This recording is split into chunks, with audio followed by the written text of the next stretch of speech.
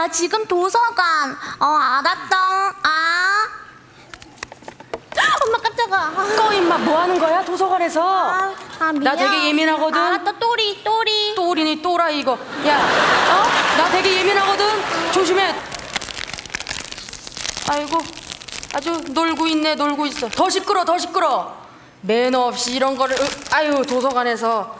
야, 매너 없이. 임마, 그러지 마라. 녹여 먹어 한 개씩. 씹지 마. 넌 눈에 가시야 나한테. 응? 나 되게 예민하거든. 알았어. 조심해. 조심해. 뭐야. 제 책이 여기 있었는데 못 보셨어요? 여기 책 없었는데. 어디 갔지? 어딨지? 죄송합니다. 제가 책 좀 찾아볼게요. 네. 여기 있네. 죄송합니다. 제 책이 밑에 이게 저기 뭐야? 나 이것 좀 물어봐도 돼? 야, 내가 도서관에서 남자 꼬시는 법 알려줄까? 알려줘. 잘 봐봐.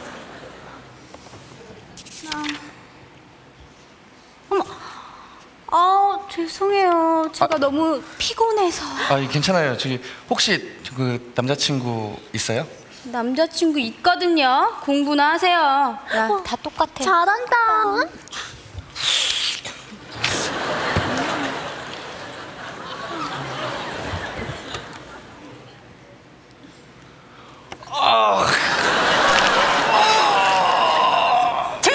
차렷. 가만히 있어. 차렷. 일로 와. 뭐? 일로 와. 왜? 일로 와. 임마.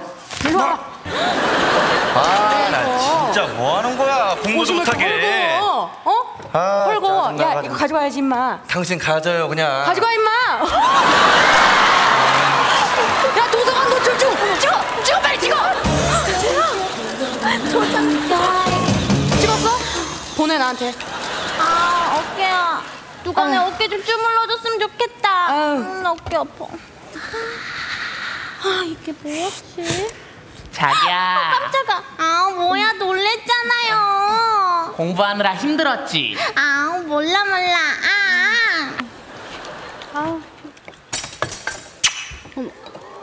뭐야? 자기 공부하는데 힘들까봐 왔어. 귀찮게 왜 왔어? 자기야, 공부 열심히 해. 화이팅! 고마워. 와, 야, 부작용 남자친구인가 봐. 야, 흰카. 뭐야? 쟤 남자친구 맞아? 잘생겼다. 뭐? 와, 좋다.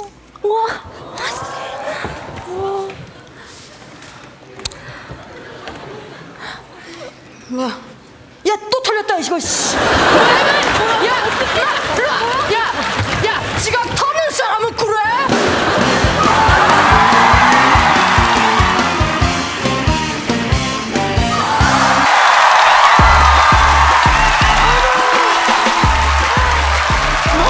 너무 이상하기 좋은 날씨 아니니? 아니, 월세방에서 쫓겨나는데 그런 말이 나오니 너는? 야, 그리고 이사하는데 이게 뭐야? 너 치마 입고 이거 짐을 어떻게 나누려 그래? 치마를. 알았어, 뭐 그렇게 재촉을 떠니 진짜. 됐어. 이러면 제대로 해. 알았지? 안녕하세요. 진짜. 안녕하세요. 오늘 이사하시는 분이죠? 예, 맞아요. 예. 야, 이렇게 미인이 계시는지 몰랐는데. 안녕하세요. 일하는 아주머니가 먼저 오셨네. 저 이따가 청소할 때 오시면 되는데. 아우, 우리 오라버니 무슨 개념을 아침밥에 말아 드셔나. 저 친구예요. 죄송합니다. 제가 결례를 범했네요. 아줌마라뇨. 죄송합니다. 같이 짐 날리죠 뭐. 알았어. 오라버니 짐 좀 잘 좀 날라주세요. 이거 좀 서랍 위에 좀 올려주시고요. 이건 탁자 쪽에다 좀 두시고요. 탁자 쪽으로요? 이 짐은 침대에다 좀 옮겨주세요. 왜 이러세요? 왜 이러세요? 해치지 않아요. 야, 상순아. 이거 이사하는 김에 그냥 이거 좀 버리고 가자. 뭘 버려? 네. 다 이거 쓸 수 있는 거야. 넌 물건 귀한 줄 모르니 애가? 버려도 될 것 같은데.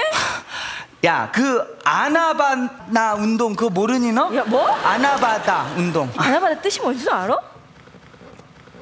아는데 됐다 그만하자. 뭔데? 뜻이 뭐야? 알아. 모르지 너. 안다니까. 얘기해봐 뭐야? 나 받아버린다 너. 하세요. 진짜. 무식하게 그걸 몰라. 아나바다 초등학생들도 다 그만하자. 침 날로 그만하자. 알았다. 진짜 무식해. 야. 왜 이래?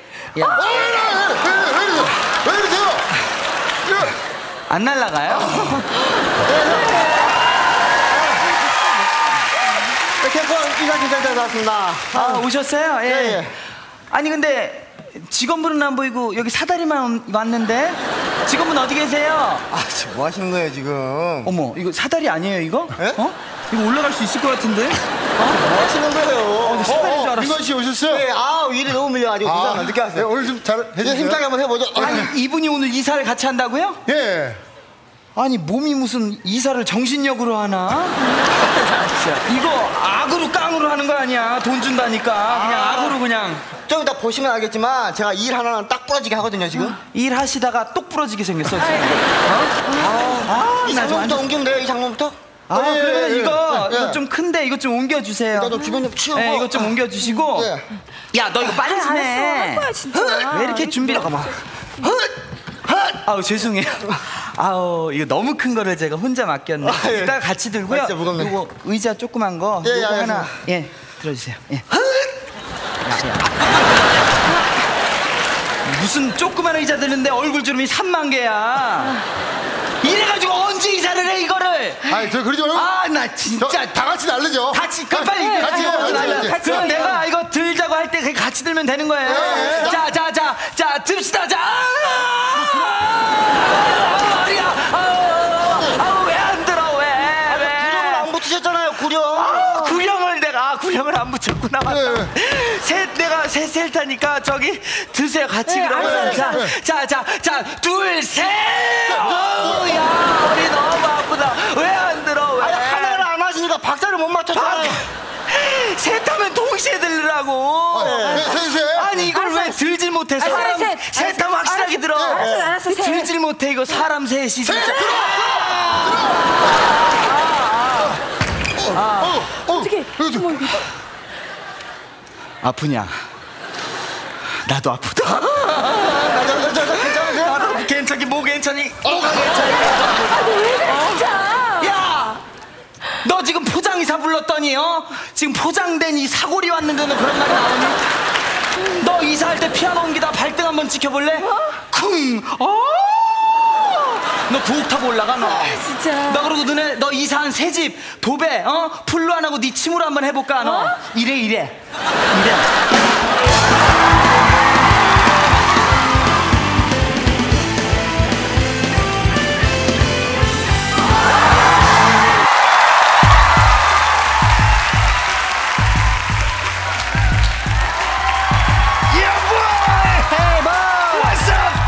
나 지금 너무 배가 고파. 밥 먹으러 갈래요? 오 예. 언제 갈래요? 오 예. 언제 가냐고? 오왜. 오왜 가자고. 먹봤다. I see. Yeah boy. 하면요. Yeah. 뭐 먹으러 갈래? 스테이크. 스테이크. 스테이크 잘하는 집이 어디 있어, 맨? 스테이크. 예, 스테이크 잘하는 집이 어디냐고? 스테이크 잘하는 집이 어디 있어, 맨? 숙대 있고 3번 출구. 숙대 있고. Hey you 가자 man. Hey don't go baby. 에이, 요 나도 갈래, 맨. Don't go baby. 나도 갈래, 맨. Don't go baby. I'm sorry. 무슨 소리? 웃긴 소리지. What? 우리 노래 주인공 미스터 타이푼. 미스터 타이푼. 어디 가, 맨? 놀러. 어디 가냐고, 맨? 남산 갔다 또 그리고 밤엔 여자 만나러 클럽에 갈래? 클럽? 클럽에 갈래? 클럽에 그 갈래? 꼬라지로 클럽에 갈래? 아하. 폭소 클럽 갈래? 요, 같이 랩하고 놀래? 놀래! 즐겨볼래? 볼래! 시간이 다 됐어 모두 모여 what's up 드디어 기다리던 카니발이 왔어 클럽 입국에서 정보 입수 남보다 튀는 복장은 필수 우리도 랩 있어 boy. Track 1 5, 6, 7, 8 Put your hands up. No, track 1 Okay. 5, 6, 7, 8 Put your hands up. Track 1 everybody okay? Yeah, okay, yeah. 5, 6, 7, 8 Put your hands up. 어떻게 가져라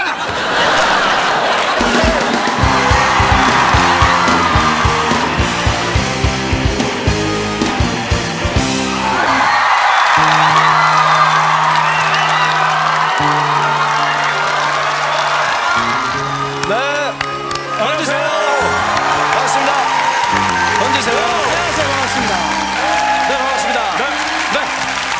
대한민국 4,800만 모든 국민이 관심이 있어하는 오늘은요, 돈, 부자 되는 법에 대해서 잠깐 얘기를 나눠볼까 합니다. 지금 시청을 하고 계시는 시청자 여러분들께서도 저희랑 5분만 같이 하시면 여러분들도 3년 안에 부자가 될 수가 있습니다. 네. 일단 좋은 아이디어로요, 회사를 한번 차려보는 것도 돈 버는데 굉장히 도움이 되실 거예요. 근데 회사 차리려면 돈 많이 들잖아요. 지금 셀러리맨 분들. 은행에서 빌리면 됩니다, 여러분들. 누가 쉽게 대출을 누가 해줘요? 예전에 정주영 회장님이 조선 사업을 위해서 영국에서 돈 빌릴 때 은행장이 안 된다고 하자 그 당시 지폐였죠. 500원짜리 지폐를 딱 꺼내면서 뭐라 그랬습니까? 우리나라가 영국보다 500년 먼저 철갑선을 만들었습니다. 이렇게 멋진 주장을 펼쳐가지고 대출을 받았잖아요. 그래서 저도 저번 주에 좋은 아이디어가 딱 떠올라서 은행 딱 찾아갔어요. 그래서 서류 딱 내밀면서 딱 한마디 했더니 바로 100억을 빌렸습니다. 제가 100억을. 100억? 예. 아니 뭐라 그랬는데요? 제가 딱 찾아가서요. 딱 한마디를 딱 하니까 바로 현금으로 100억을 딱 빌려줬어요. 아니 뭐라 그러셨길래? 제가 딱 은행장님한테 담담하게 딱 이렇게 얘기했습니다. 아저씨 골룸 흉내 내주세요. 한마디 딱 했어요. 그랬더니 은행장님 바로 탁사 위에 딱 올라가더니 마이 프레저 100억 그냥 하면서 담보는 뭐 없었나요? 제 반지를 빼가더라고요. 반지를? 오, 좋습니다. 어이가 없었습니다. 네. 그렇게 해서 회사를 설립해서 돈을 쫙 벌면 다시 재투자 같은 거 많이 하잖아요. 요즘 여러분들 보시면 흔히 부동산이다, 아파트다, 주식이다 이렇게 투자를 하시는데 많이 하죠. 여기 절대 투자해서 돈 벌 수 없습니다. 예. 이건 이제 한물 같습니다. 21세기 유망 투자 종목이 있습니다. 종목이 있어요? 이렇게 많아요. 그 중에서도 제가 정말 떼돈을 벌 수 있는 그런 투자 종목 여러분 자 이거 적으세요. 빨리 적으세요. 네. 어디다가 투자를 해야 되죠? 어디에다가? 니네 이딴 거 시키는 이유가 뭐냐?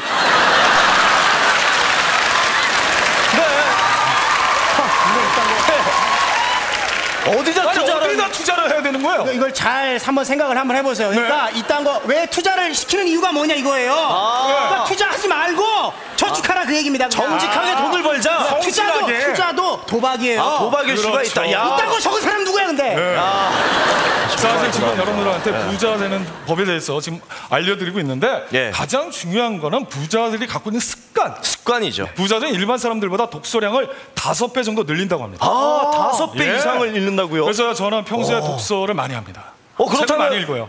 오늘 뭐 좋은 책 있으면 한 권 추천해 주세요. 김현기 씨가 얼마 전에 이게 베스트셀러 읽은 적이 있다고 하던데 그거 소개시켜 주세요. 그 책 한 권 소개시켜 주세요. 알겠습니다. 제가 읽었던 책.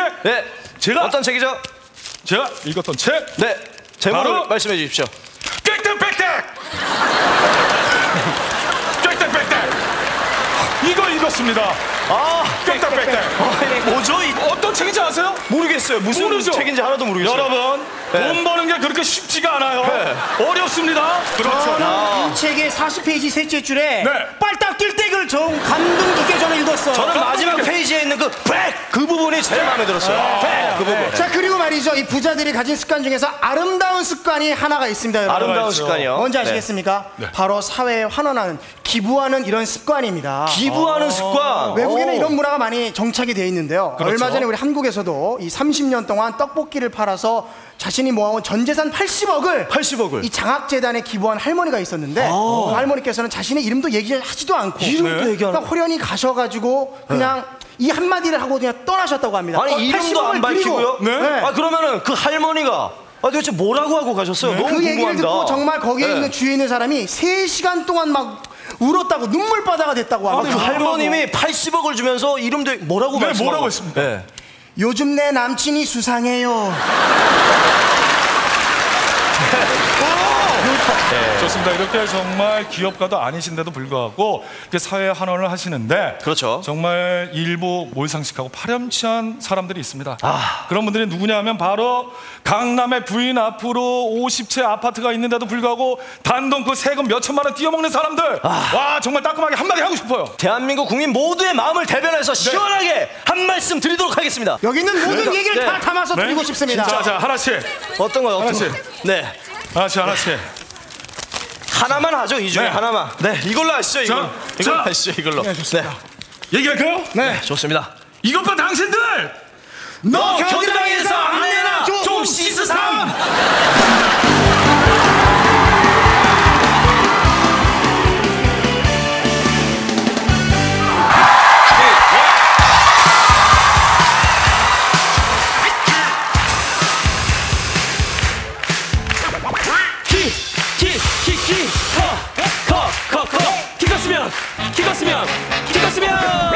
헤이! 수근이 형 꿈은 가수였지. 그렇지. 노래도 감미롭게 정말 잘 불러. 잘한다.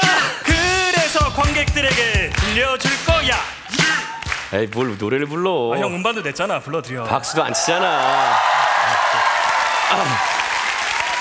그러면 평소에 부르는 애창곡 김건모의 미안해요 한번 불러보도록 하겠습니다. 자 음악 좀.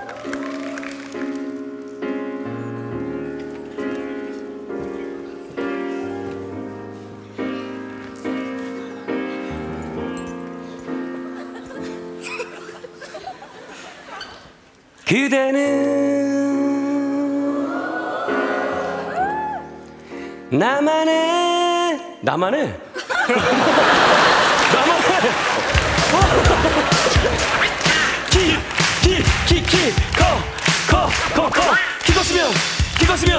키컸으면 헤이 오늘은 우리 키컸으면이 이심전심 개그를 보여줄 거야. 헤이 이심전심 개그란 서로의 마음을 말을 안 하고도 눈빛만으로 알 수 있다는 개그입니다.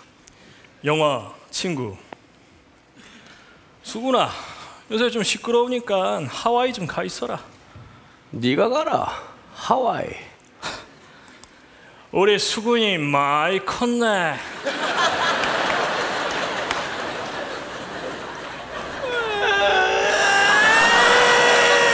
나 놀리는 거지. 그래 놀리는 거지. 네가 왜 이렇게 얘기를 해. 재밌으라고. 저기 나만한 사람도 보고 있는데. 별주부전. 내가 위독하니 누가 가서 토끼의 간 좀 구해오거라. 거북장군이 하래요. 나 거북장군이 한 걸음에 가서 구해오겠소. 네가? 아이 그냥 한 소리지.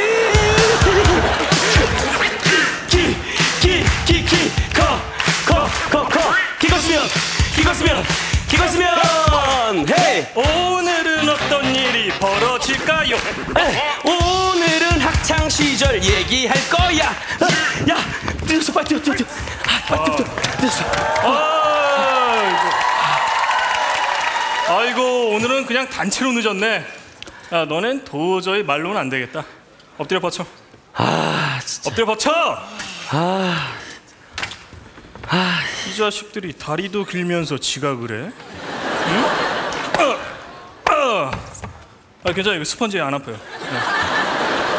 아이고 권재관 이것도 맞으면 아야 하겠네. 아이고 그것도 유행어냐? 조민상 너는 아주 그냥 매로는 안 되겠어. 앞으로 취침.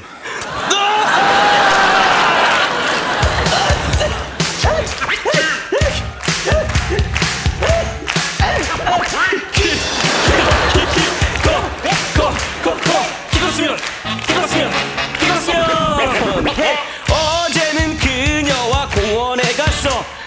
공원에서 즐거운 데이트를 했지.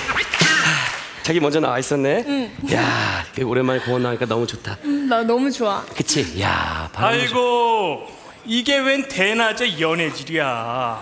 아유 그림 좋은데? 응? 이게 좋아 보이세요? 그건 내꺼. 어쨌든 돈 있는 거 있으면 다 내놔봐. 저 돈 한 푼도 없어요.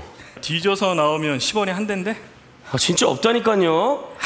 오빠 뒤로 가 있어. 무슨 소리야? 진짜 뭐 하는 것들이야. 아이고 이건 뭐야? 귀신보다 무섭다는 장신 아니야? 뭐야 이거? 아이 무섭다. 얘들아 뭐야 이거? 뭐야? 자식 이거 뭐야 이거? 놀고 있네. 쪼꼬매가지고. 어휴 씨.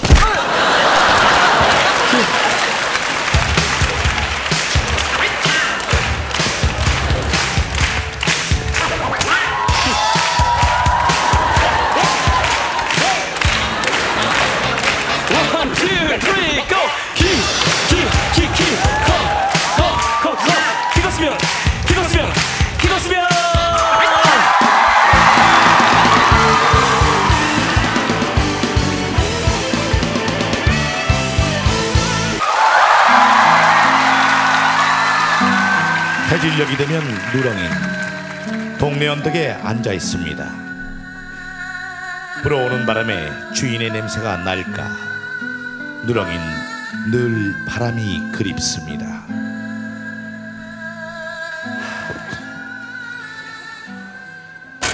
여보, 여보.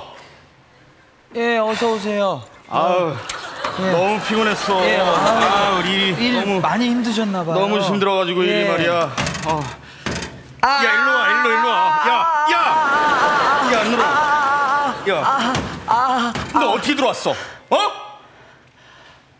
아이, 마당에 이게 있어가지고 열릴 줄은 몰랐어요. 아주 별짓을 다 해 이제.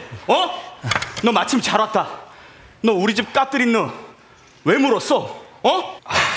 제가 원래 물려고 그랬던 게 아니고요. 그 까뜨 씨가 너무 욱하게 하잖아요, 저를. 아시잖아요, 저 곱슬털의 B형의 옥니.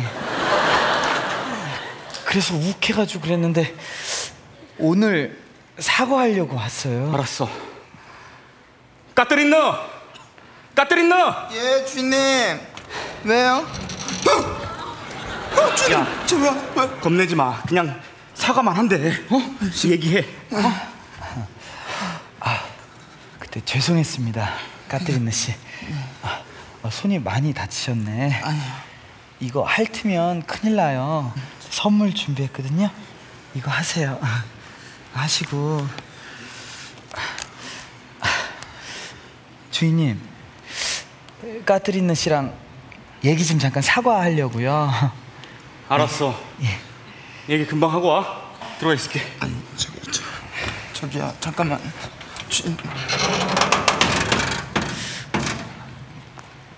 까뜨리느 씨 그때 너무 죄송했어요. 아니에요. 근데 몇 년생이세요? 저 06년생인데. 저는 05년 닭띠인데. 그럼 말 편하게 할게. 예, 형. 까띠야. 예, 형. 너 그렇다고 때린 거를 주인님한테 잃으면 안 되지. 아니, 제가 잃으려고 그런 건 아닌데. 꼬리 차렷해야지. 혀 넣고. 너 내가 누군지 몰라서 그렇게 막 떠들고 다닌 거야? 아니요. 너 마포를 충격으로 몰아넣었던 마포 건강원 사건 알아? 아니요.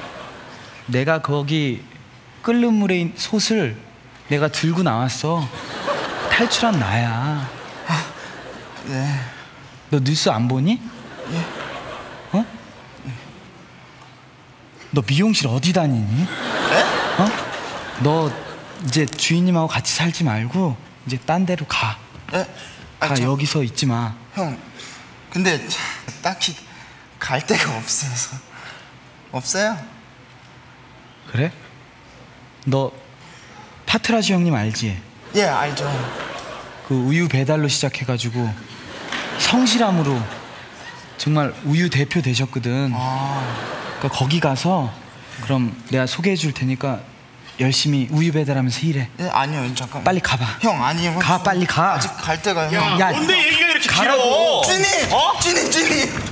누렁이가요. 저한테 막 파트라 씨한테 가가지고 막 우유 배달하라고 막 그랬어요. 야, 네가 뭔데 얘한테 일을 하라 말아야? 그렇게 좋은 일은 네가 해, 우유 배달. 전 아침잠이 많아가지고 왜냐면 털도 푸석푸석해지고 그래서요. 야, 이런 애 상대하지 마. 네. 들어가자. 네. 주인님. 얘기를 하지 마. 대화를 나누지 마. 그냥. 나 그냥 다니는 데서 디지털판만 한번 해볼까 나도.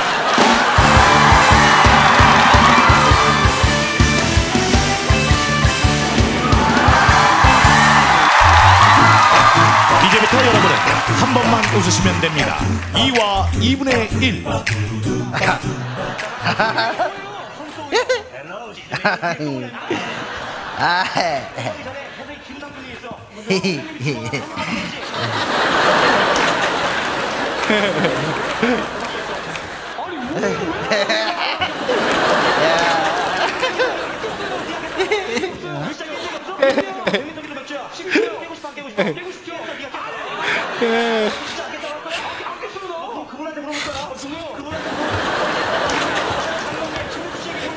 이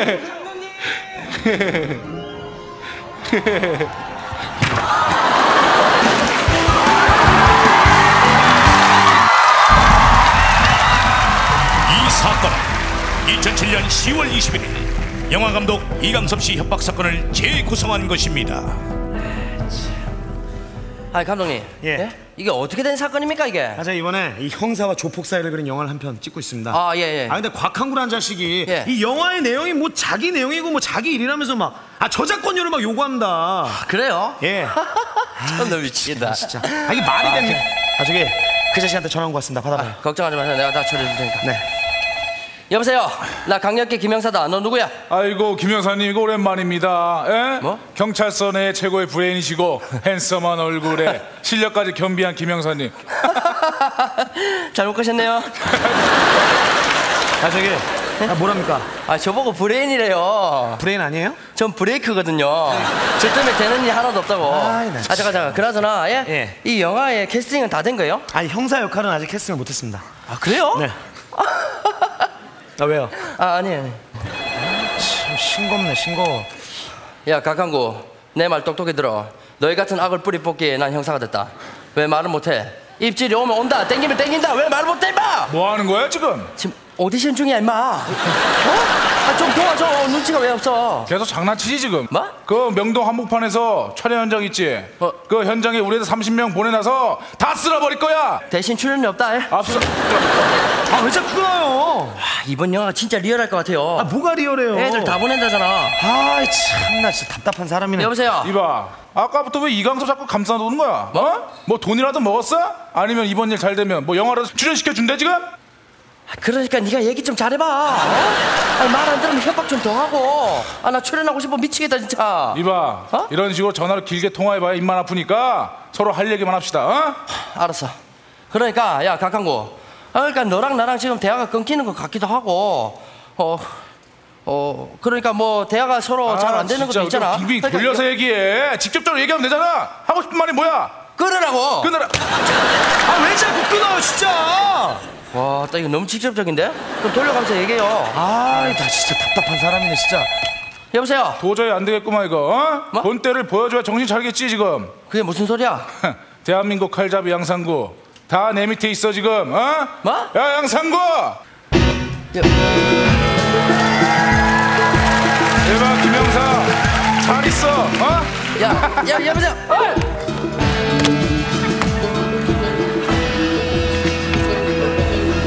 역시 실력은 녹슬지 않았구만. 칼이 녹슬었는데요?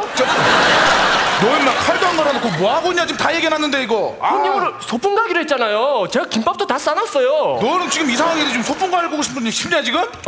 사건 처리를 해야 될 거 아니냐 지금. 뭐 몰라 이거 임마 네가 알아서 봐도 뭐 이런 놈이 다 있어 이거. 아유.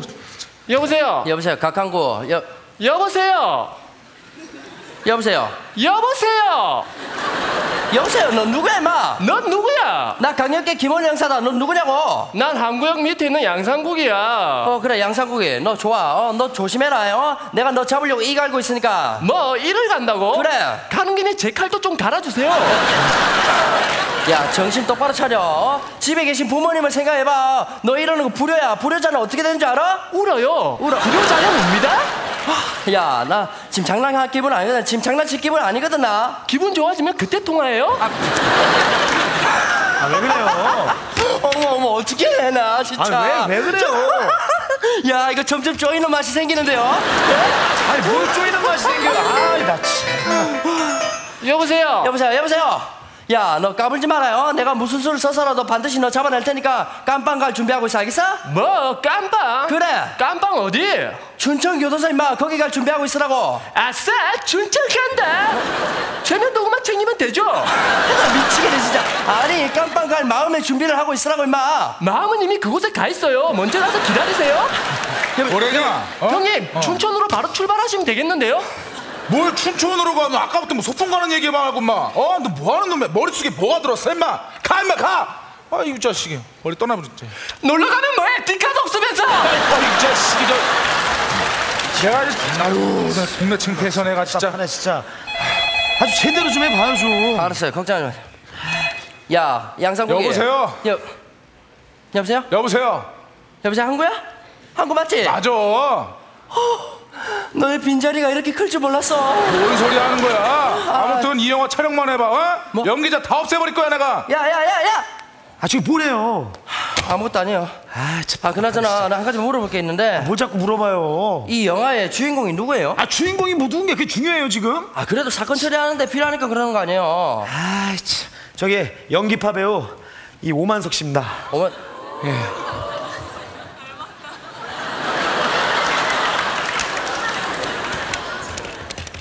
여보세요?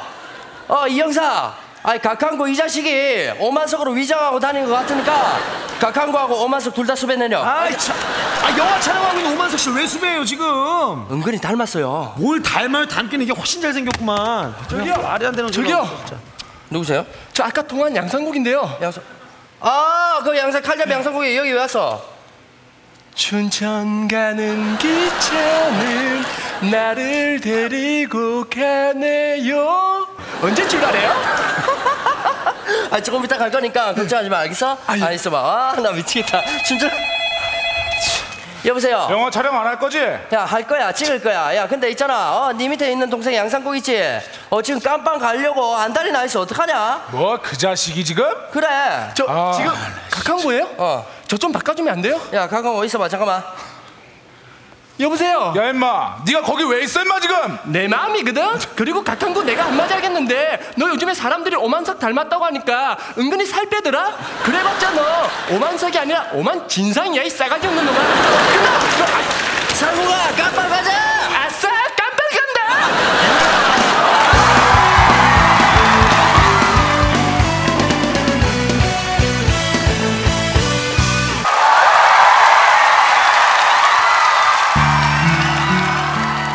국내 최고의 발라드 그룹 소개합니다. 언발라드.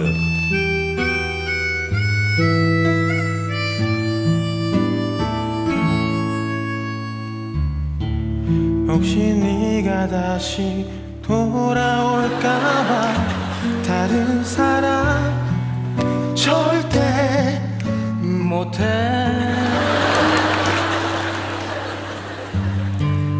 남자로 울렸으면 책임져야지.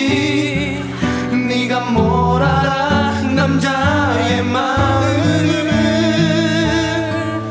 모든 걸 다 주니까 떠난 가는 그 남자. 내 전부를 다 가져간 그 남자. 내가 정말 사랑했던 그 여자. 다 믿었었어 바보같이. 여자는 다 똑같나 봐. 미치도록 사랑했었지. 담이야 오빠. 우리 미치도록 사랑했었지. 들어주니까 떠난 나는 그 남자. 내 전부를 다 가져간 그 여자. 한때는 내가 정말 사랑했던 그 여자. 다 잊었었어 바보같이. 그땐 사랑이 이별인 줄 모르고 다 믿었었어 우리.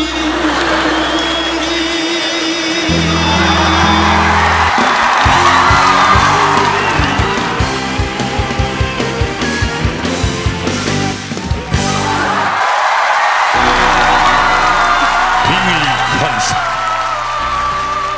사람의 몸속에 귀신이 들어와 자신의 의지와는 다르게 움직이는 것을 빙의 현상이라 한다. 귀신이 산다.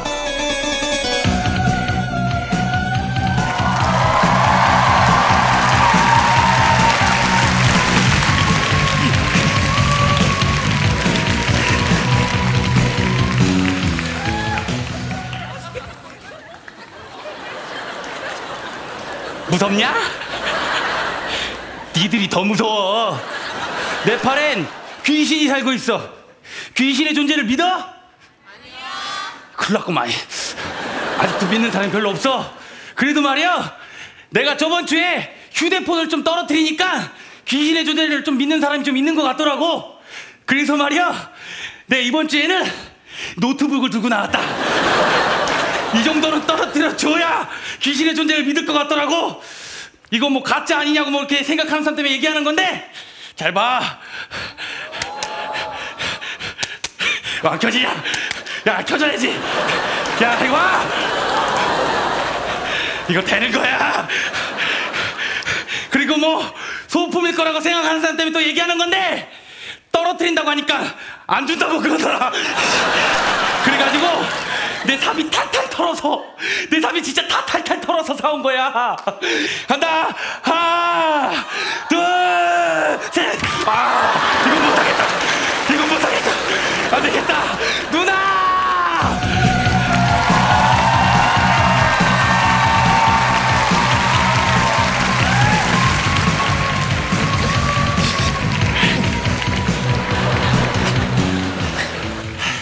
아이, 중앙이 어디요?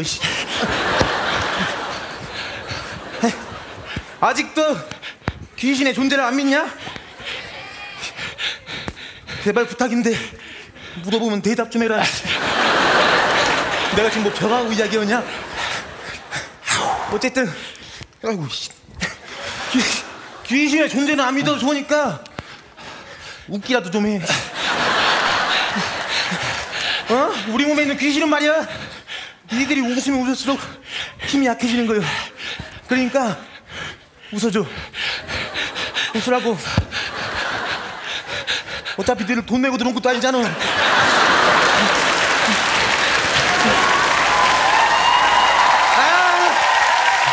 박수를 길게 치지 마라. 박수 길게 쳐봤자 우리만 죽이는 거예요.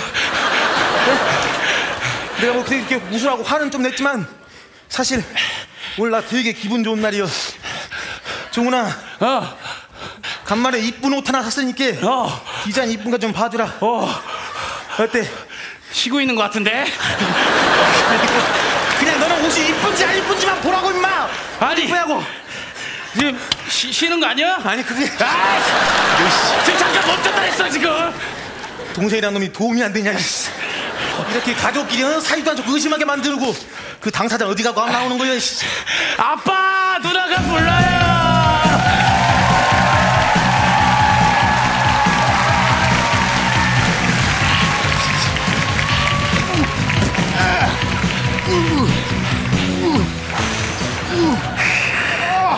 무대가 왜 이렇게 길게 느껴지냐. 그나저나 우리 딸이 옷이 없어서 길을 나돌아다니지 못한다며. 옷 때문이겠냐. 나가도 길이나 찾겠어. 어찌 됐든 간에 이거 아빠로서 해준 것도 없고 그래가지고 우리 딸내미 옷 한 벌 사왔다. 야, 나는 야, 누나잖아 누나. 자, 어디 야, 정훈아 이것도 이쁜가 좀 봐줘. 모여봐라. 내가 이 용한 점집에서 접근까지 깨가지고 이 부적을 3장이나 사왔어. 야, 자, 하나씩 받아. 야, 이거 붙이면 귀신이 약해질 거야. 자, 일단 준비를 하고 자, 하나 둘 셋 하면 자기 귀신에 붙이는 거예요. 알았어. 알겠지? 예. 하나 둘 셋.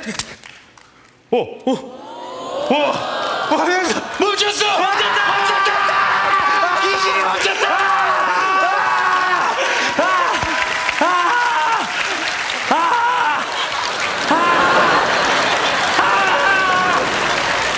야, 근데 이게 왜 안 내려가냐? 야, 이거 왜 안 내려가? 뭐야, 이거 불량품이요? 야, 일단 떼. 야, 일단 떼. 이게 낫다, 야. 아유, 그냥. 야, 임마. 또 왜 안 떼? 미쳤냐? 지금 방송에 얼굴이 나가고 있는데 왜 떼? 팔을 조금만 들어보자. 아니, 에이씨. 진작 뗄 것이지. 또 뭐야?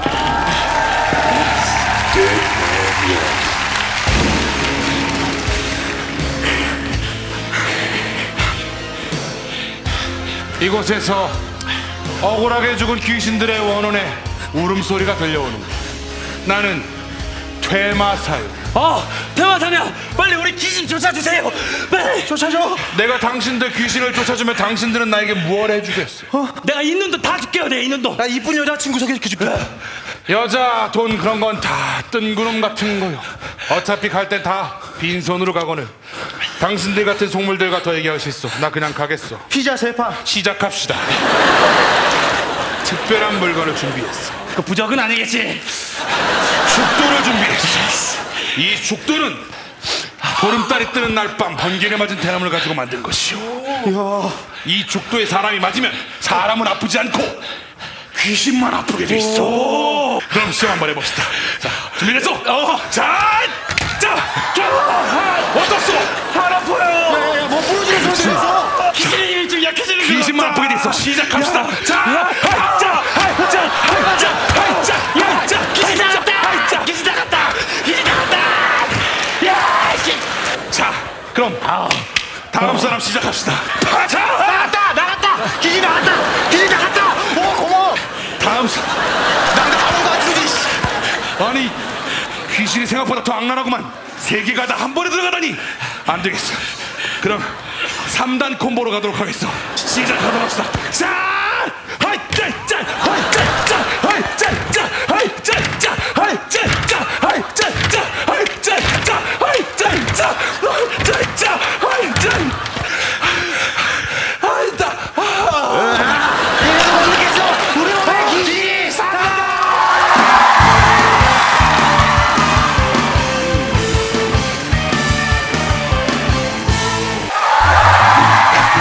이제부터 여러분은 한 번만 웃으시면 됩니다. 2와 2분의 1.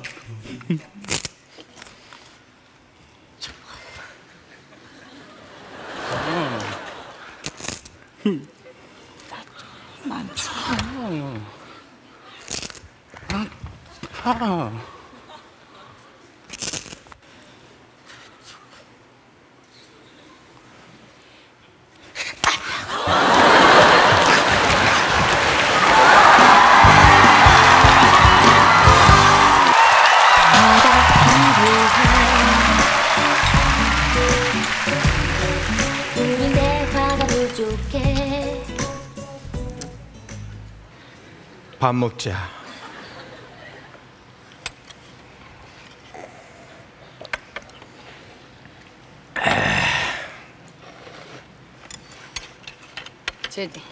보소, 동미 아버지요. 와, 아닙니다. 먹고 이거 싱겁구러.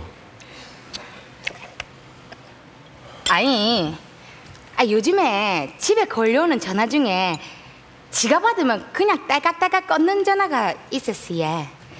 그 혹시 당신 전화 아닙니까? 이 여자가 지금 무슨 소리 하노? 니 지금 내 의심하는 기가, 어이? 쓸데없는 소리 하지 말고 밥이나 물어.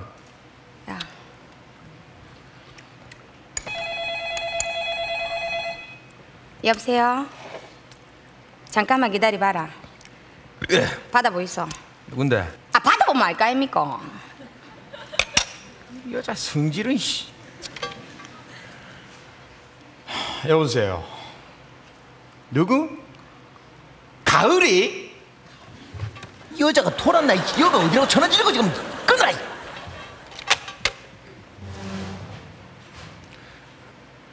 미안하다. 지 막내 동생입니다. 신가을. 가는 김가을.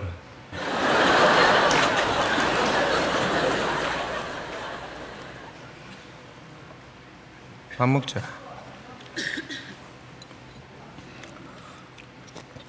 참, 어머니 아버지, 제가 오늘 저희 인터넷 하다가 사주 봐주는 사이트가 있대예. 그래서 제가 생년월일이랑 치니까 정말로 잘 들어맞대예. 그래가지고 제 어머니 아버지 것도 한번 뽑아봤는데. 응? 야, 이 자식아, 맞긴 뭐가 맞아? 그 다 엉터리야 임마. 아닙니다. 이게 얼마나 잘 맞는데. 제 거 한번 보이소. 착한 성품의 소유자인 당신, 이 머리는 좋으나 노력을 안 넣는군요. 끈기를 갖고 노력해 보세요. 우와. 똑같네. 거기서 말하면 내 거 보자. 알뜰한 당신 검소함을 넘어 완전 짠돌이시네요.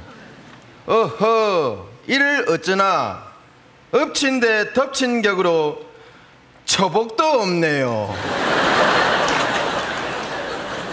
우와, 똑같네. 아이, 그럼 지거 한번 볼까 얘? 타고난 미모예.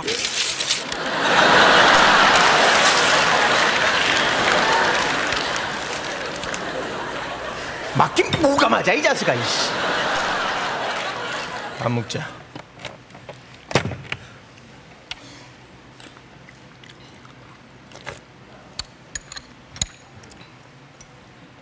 동민이 귀 좀 막아봐라.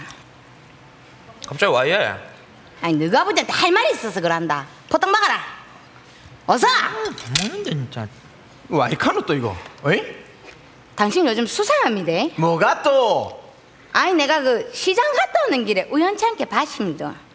당신이 그 버스 정류장에서 교복 입은 웬 그 여중생하고 그렇게 사이좋게 쏙닥쏙닥 씨부렁 거리 쌌대. 응?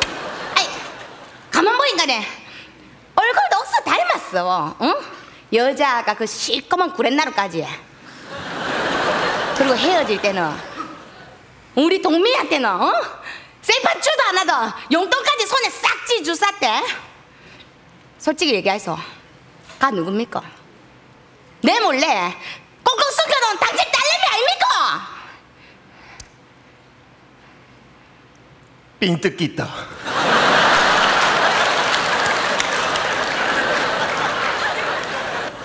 동민아 됐다.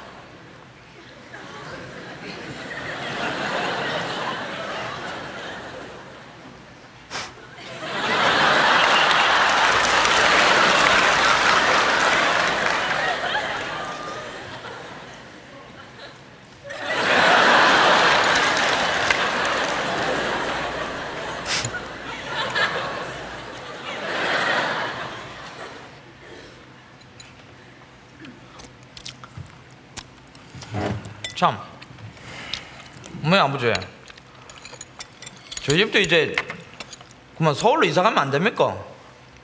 이 자식이 또 뜬금없이 서울 타령이고 이거. 야 이 자식아, 그 얼마나 그 복잡스럽고 그 저 대낮에도 그 뜬 눈에 고백한다로 서울은 갑자기 와. 아 우리 반에 그 서울에서 전학 온 이 부장한 그 가스나가 있는데 걔가 자꾸 저 사투리 쓰나고 놀린다 아닙니까? 저도 서울로 가가 서울말 배우고 싶습니다. 야 이 자식아, 서울말 배우려고 하면 서울로 가야 되고, 영어 배우려고 하면 뭐 미국 가야 되나? 자식이 말도 안 써. 그러고 누가 우리는 서울말 못 써서 안 쓰나? 귀찮아서 그러지. 어머니 아버지도 서울말 할 줄 압니까? 당연하지. 그럼 지좀 가르쳐 주이소. 좋아, 그러면 오늘부터 밥 먹을 때만이라도 서울말 쓴다. 만약에 사투리 한마디라도 쓰면 보자.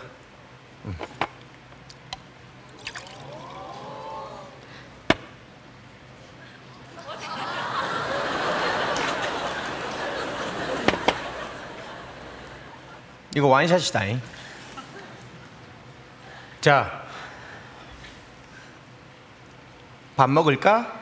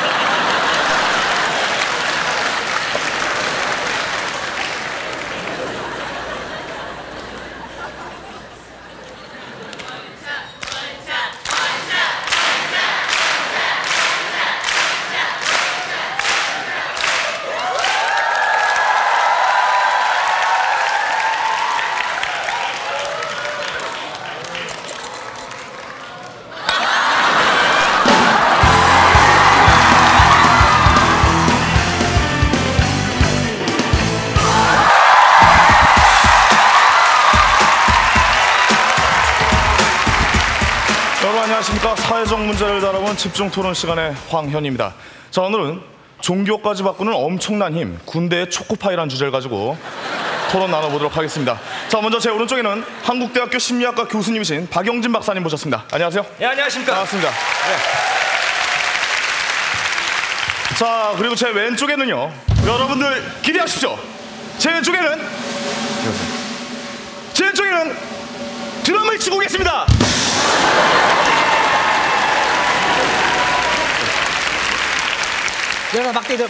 자, 본격적으로 토론 나눠보도록 하겠습니다. 자, 말씀해 주시죠. 그렇습니다. 저 같은 경우는 초코파이 때문에 종교뿐만 아니라 사실 성별까지 바꿨습니다. 아, 그렇군요. 제가 원래 남자였는데 지금 완벽한 여자입니다. 초코파이 때문에 바꿨습니다. 예, 알겠습니다. 당신 여자예요? 왜 그래요, 성광이 오빠? 왜 그래요, 오빠? 하세요. 예. 그렇습니다. 이 오빠 신경 쓰지 말고 하세요. 아니, 뭐 당신 그만큼 대단하다는 말입니다. 그렇죠. 초코파이라는 게 이제 종교를 바꾼다는. 제가 네. 이게 굳이 야! 뭐야 이게 지금 이게? 장난해도 이상한 소리하고 말이야, 헛소리 나고 말이야. 이 뭐야, 장난한 것도 아니고 말이야. 이게 토론이야 이게? 이게 무슨 토론이야? 집중 토론이요. 집중 토론이지. 예. 말씀하시죠.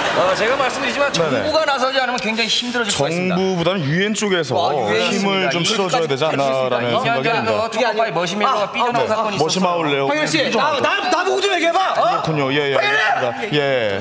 그 머시마울레오라고 하면 그 심각한 문제 아닙니까? 에이펙에서도 이제 다시 한번 개최를 해가지고 힘을 한번 실어줘야 되지 않나 그런 생각도 좀 들어요. 그렇습니다. 우리가 어떻게 느끼는지는 모르겠지만 그렇습니다. 거기에 대해서 차이점을 좀 가져보는 것도 좋은 방법인 것 같습니다. 예. 그 말을 원더걸스다. 좋은 말씀 감사합니다. 예.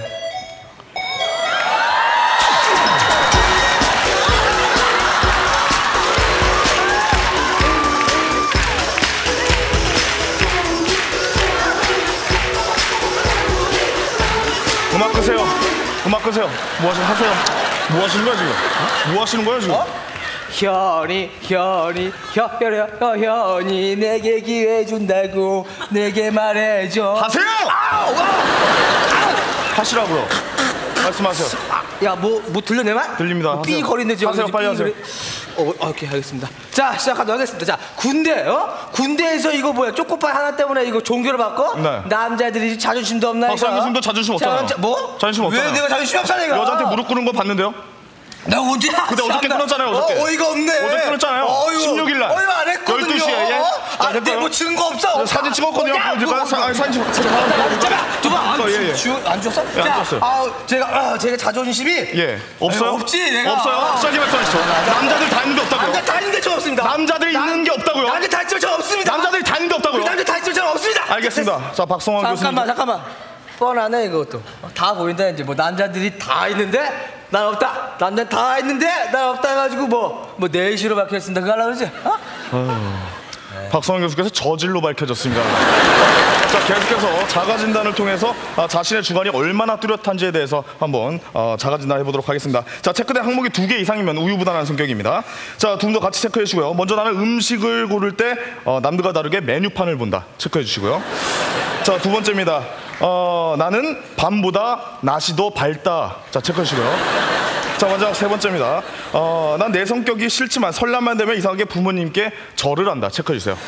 자, 몇 개 나왔습니까? 3개. 우유부단합니다. 몇 개 나왔어요? 하나도 안 나왔습니다. 박성환 교수님 우유부단하네요. 하나도 안 났다고? 우유부단하네요. 뭘 내가 우유부단을 당연한 거 아니야 이거 보면? 뭘 당연해요? 뭐 부모님께 설날만 되면 절을 한다. 절 안 해? 안 해요. 안 해? 네. 그럼 뭐 해? 닭싸움이요. 뭐? 닭싸움이요. 닭싸움 한다고? 네네. 닭싸움을 해? 예. 부모님한테? 예. 그럼 이거 설날 때 아이고 부모님 새해 복 많이 받으세요. 새해 복 많이. 잘 아시네. 여기다 돈 좀 넣어주세요. 세뱃돈. 넣어주세요. 이런다고? 예. 나와. 바로 그겁니다. 야, 너 뭐해? 너 설날 때 닭싸움이요. 예스. 닭싸움한다고? 원래 다 해요. 이거 이상한 거 아니야? 한번 물어보세요. 물어보세요. 여러분들 설날 때 부모님께 뭐해요? 닭싸움한다고? 뭐 하시는 거예요? 들어가세요. 그렇게 한다고? 야, 들어가세요. 야, 했으니까 야, 돈 줘. 야, 돈 줘. 일로 와. 아가씨, 돈 줘. 안 줘? 저질 내시가 여자를 꼬시고 있습니다. 더 이상 뭐 대화할 필요가 없겠네요. 자, 여기서 그럼 시청자 전화 연결 받아보도록 하겠습니다. 자, 전화 연결될 점 만나볼게요. 여보세요? 여보세요? 반갑습니다. 어디 사는 누구십니까? 김포 사는 공항입니다. 네. 항씨 한 말씀 부탁드리겠습니다. 어이, 황현이. 네. 너 나 누군지 알지? 네? 네가 나한테 했던 짓을 잊은 건 아니겠지? 지금으로부터 30년 전! 28인데요. 자, 여기서 자유토론 나눌 수 있는 시간 드리겠습니다. 자, 두 분 자유토론 나누시기 바랍니다. 김석배입니다.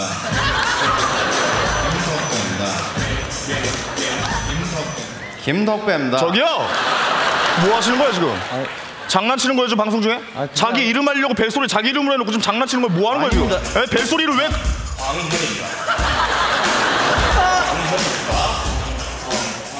광현이네. 이따 전화할게. 야, 뭐야, 지금 당신도 지금 얘한테 뭐 할 입장이 아니구만, 어? 다 이름 알리고 싶다 그런 거야? 시고 잘하는 짓이다, 그거 뭐야, 이거? 이거 세 세트로 놀고 앉았는데 뭐 하는 짓이다, 이거? 그렇게. 그쪽에서 소리 나는데요? 여기? 그쪽에 소리 나잖아요, 지금. 뭐야, 이거? 제가 벨소리 선물했습니다. 뭐? 자, 그럼 여기서 두 분 자유토론을 할 수 있는 시간 되겠습니다. 자유토론 나누시죠. 자, 군대에서 이 초코파이 때문에 종교를 이봐요. 말 좀 하자. 왜? 지금 자꾸 군대 하시는데 그럼 혹시 순대 아십니까? 알지? 그걸 아는 사람이거든.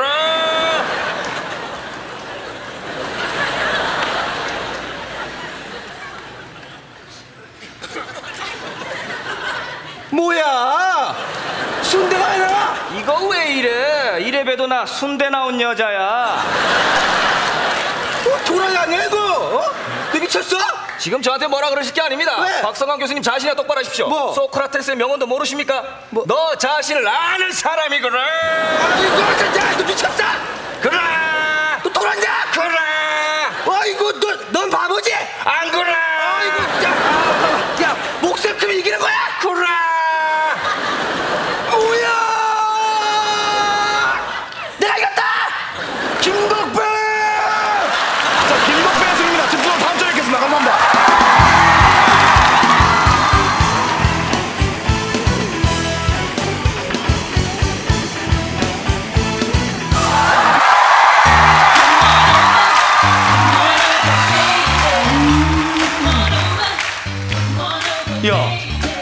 야, 선생님 또 왜 안 오냐? 그러니까 맨날 늦어. 우리 선생님 말이야. 아이 됐다 말을 말자 그냥. 야, 말해봐. 괜찮아. 말해봐. 아니 또 내가 무슨 얘기하면 뒤에서 듣고 막 이럴 거 아니야 네가.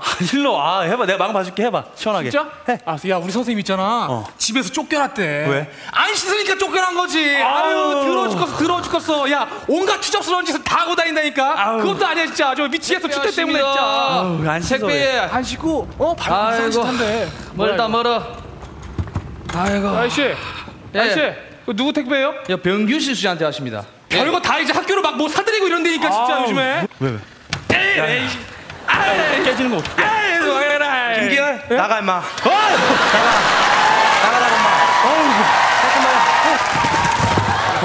나가. 여기 왜 들어가 있어요? 한 선생님 왔으면 무조건 여기야. 똑바로 해라. 네. 역 적당히 알았어? 네. 자, 수업 들어가도록 할게요. 자, 1교시 들어가도록 할게요. 또 하십니다. 제가 적당히 해라. 아야! 이상하게 얼굴도 보이지 않는데 분위기가 이상해졌어요. 자, 여러분 1교시 들어갈게요. 자, 1교시 말이죠. 오늘 기쁜 소식이 있어요. 뭔데요? 우리 옆 학교 개콘여고 알죠? 개콘여고. 네. 이쁜 애들 많은 개콘여고. 네. 그 개콘여고에 우리 학교 학생 3명을 뽑아서 우리가 여학교 탐방을 하기로 했어요. 3명. 자, 3명 명단 발표할게요. 자, 오늘 첫 번째로 송병철. 감사합니다.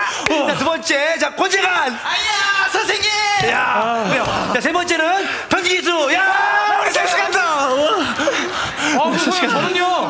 넌 빠져. 예? 빠지라고. 왜 빠져요? 너 선생님이랑 같이 놀기 싫잖아. 빠지라고. 됐어, 내가 왜 빠져? 그런 거 빠지라고. 안 빠져요, 안 너 빠져요. 빠지고 싶어 했잖아. 아니, 안 빠져요, 나 웃기고 그거. 있어. 너 빠지고 싶다는 눈빛이 막 이글이글 하는데 막. 눈빛이 이글이글 너 빠지고 싶잖아. 안 빠지고 안 빠지고 싶어? 안 빠지고 안 빠지고 싶다고? 아니, 웃기고 있어. 너 김태희 좋아하는 왜? 좋아하죠. 김태희가 자체 너한테 와서 사랑 고백하면 김태희한테 빠져 안 빠져? 빠지죠. 빠져 다시 한번. 빠져. 무슨 상관이에요? 웃기 자식아 빠지고 싶다는 지금 막 나에게 빠져. 그런 게 어딨어요?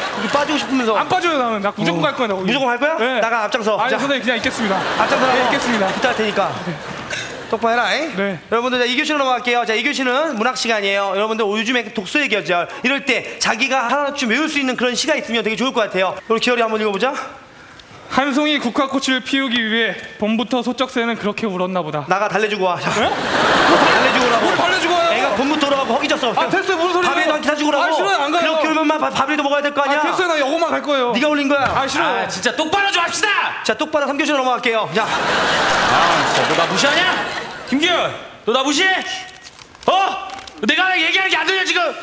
너 그래? 너 가만히 있어봐 너. 너 내가 얘기하는 게 안 들려 너 이 자식아. 내가 얘기하는 게 안 들려 너. 야 김규열, 너 밤에 뭐하고 다니게 막 닦아서 그래 민놈 맺게 하잖아. 너이 자식 너 그래도 안 보여? 내가 그래도 안 보여? 이 자식만 밤에 엉뚱하게 자고 다녀. 그래도 안 보여? 내가. 밤에 엉뚱하게 자고 다니면 완전 팬더 됐어 지금. 아니에요 선생님. 아유 진짜. 이 자식 선생님 얘한테 자빠여자? 그게 아니에요 선생님. 뭐가 아니야? 진짜. 선생님도 내가 안 보이는 것 같은데. 이 자식 말이야 또 봐야 될 거 아니야? 내가 선생님은 내가 안 보이죠? 수업시간 공부하는 내가 안 보이는 거 똑바로 하고 지금 지금 3교시 체육 시간이에요. 빨리. 같이 뛰어요. 오랜만에 운동장 도니까 되게 힘들죠?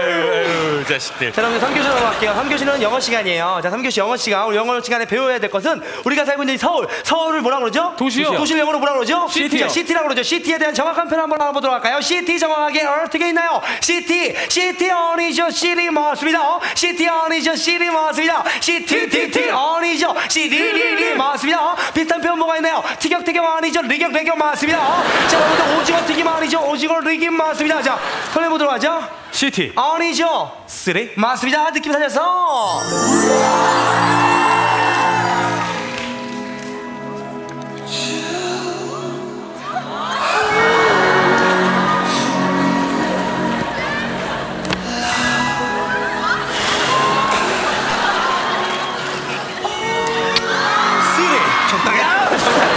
적당하고요, 잠깐만.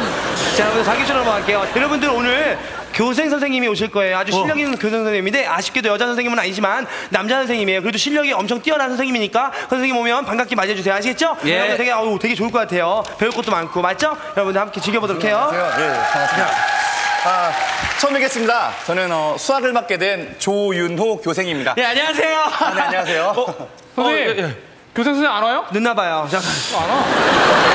김규 학생, 그거 뭐 하는 거야? 지금 선생님 앞에 이러는 거. 그거 실수하는 거예요. 선생님 신경 쓰지 말고 첫사랑 얘기해주세요. 첫사랑.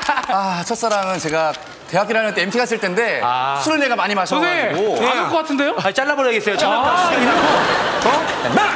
내가 왜 이렇게 만는데 네가 없다고 하면 내가 뭐 바보냐 임마! 야 임마 선생님이 저기서 똑바로 얘기를 하고 있는데 얘기할 거야 이 자식 안 해요. 딱 임마! 야 웃긴 자식이네. 뭐 자식 안 되겠구만. 선생님 그냥 일로 오세요. 신경 쓰지 마시고. 뭐요 이거? 진짜. 야, 근데 진짜 궁금한 게 있는데 너 자동문 앞에 쓰면 문 열리냐? 아니요. 선생님은요? 안 열려. 선생님 내가 재밌는 거 가르쳐 드릴게요. 이거 들고요. 선생님 쫓아가 보세요. 선생님 쫓아가 보세요. 이렇게 하면 돼. 오늘 저 기어리는 이걸 이렇게 해야 되는 거예요. 선생님 그리고 똑바로 한 말씀 해보려요. 뭐 하는 거예요? 선생님 무슨 일이야? 선생님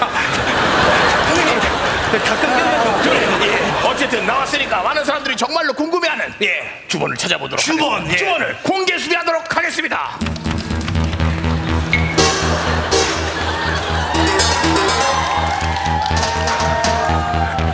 많은 분들이 주번의 존재에 대해서 굉장히 궁금해하고 계십니다. 그리고 또한 시청자 게시판 또한 여러분들이 많은 열화와 같은 성원으로 가득가득 차고 있습니다. 여러분 정말 감사드리고 지난주 정답 보내주신 분 중에서 저희들이 뽑았습니다. 개그콘서트 티켓을 받으실 분들입니다. 감사합니다. 큰 박수 부탁드리겠습니다. 이분들께 진심으로 감사드리고 오늘도 특별히 한번 주번을 한번 만나보도록 하겠습니다. 오늘 특별하게 주번과의 인터뷰를 시도해 보도록 하겠습니다. 여러분 큰 박수 주십시오. 주번입니다.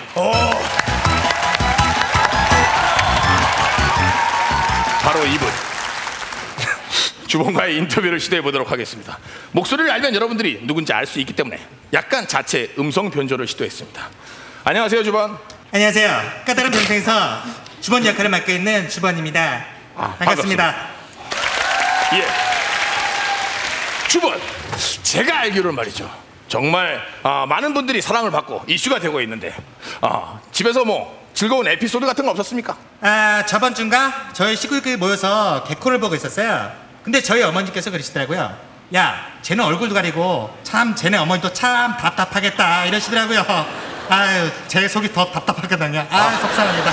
집에서조차 본인이 주번인 걸 모르고 있군요. 근데 본인 개그맨 아닙니까? 맞습니다. 근데 이 변 선생이 나와서 한 번도 웃긴 적이 없지 않습니까? 그랬죠. 개그맨이니까 한번 뭔가 여러분들께 어필할 수 있는 시간을 드리도록 하겠습니다. 좀 웃길 수 있는 게 없습니까? 버스 타고 요금 받을 때 동전 떨어지는 소리입니다. 거슴돈 받을 때 동전 떨어지는 소리. 버스 타고 거슴돈 받을 때 동전 떨어지는 소리. 예를 들어주세요. 따콩따콩따콩따콩따콩 삥똥빵 떨어졌더라. 많은 분들이 왜 주번이 말을 안 하느냐, 마이크조차 차지 않느냐라고 얘기했는데 여러분들은 왜 그런지 지금 직접 확인하셨습니다. 자, 오늘도 주번이 누군지 직접 주번에 대해서 알아보는 주번을 찾는 변별력 퀴즈를 준비해봤습니다. 여러분, 도우미 주번들을 모시겠습니다. 나와주세요.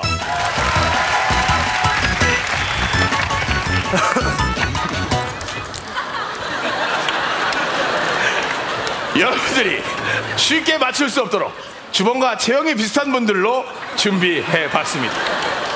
오늘 여러분들과 함께할 주번 찾기 퀴즈는 떡 먹은 주번 찾기가 되겠습니다. 여기 지금 떡이 주번이 이분이군요. 네, 주번이 떡을 들고 있습니다. 떡을 먹어 주시고요. 지금부터 떡 먹은 주번 찾기를 시작하도록 하겠습니다. 자, 주번을 찾아 주세요. 섞어.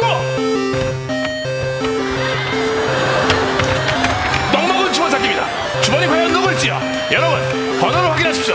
아까 3번이었는데요. 주번이 과연 누굴까요? 도대체 주번이, 잠깐만요. 민상아, 너 떡 먹으러 나왔지?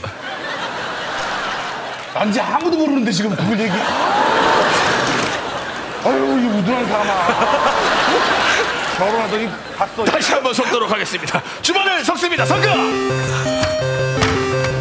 과연 떡 먹은 주번은 어디에 있을까요? 정말 궁금해요. 잠깐만.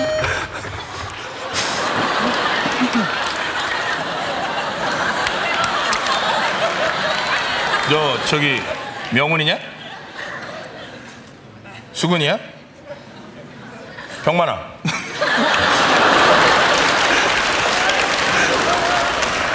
주번을 찾아보도록 하죠. 섞어. 자, 과연 떡 먹은 사람이 몇 번인데? 여러분, 1번, 2번, 3번 시청자 게시판에 올려주세요. 자, 모르는 가자면 이렇게 먹자. 주번 찾으러 게시판으로 나와.